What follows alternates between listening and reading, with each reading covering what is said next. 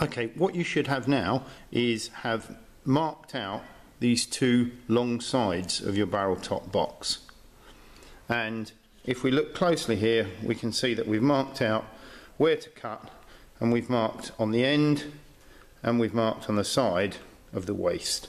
Now the next step is to cut out here the parts for our finger joint. So what we're going to do is we're going to use a coping saw here, and we're going to put a piece of plywood into the vise, and we're going to start to cut these out.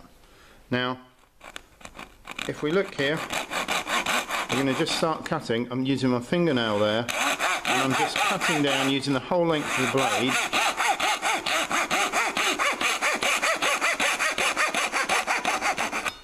Then I'm going to go to the next end and again put my finger on the line, just try and cut on the inside of the line.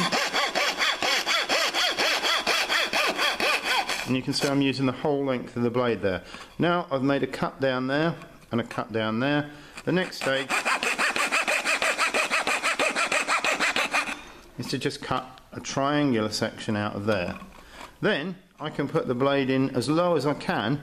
Now we can cut across for this, but you might find it easier to it's always easier to make a cut straight down, so horizontal, and we can make this cut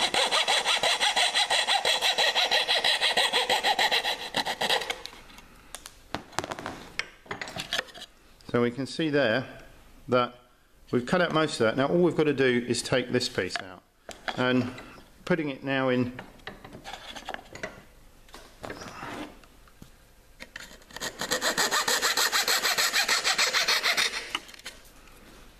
now we've made that cut there, as you can see, and that's pretty close, but we've just got a little bit of waste there.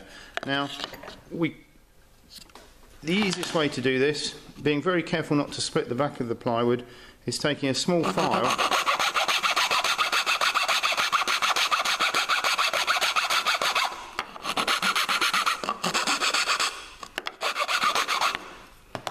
and then just finishing off with a bit of abrasive paper.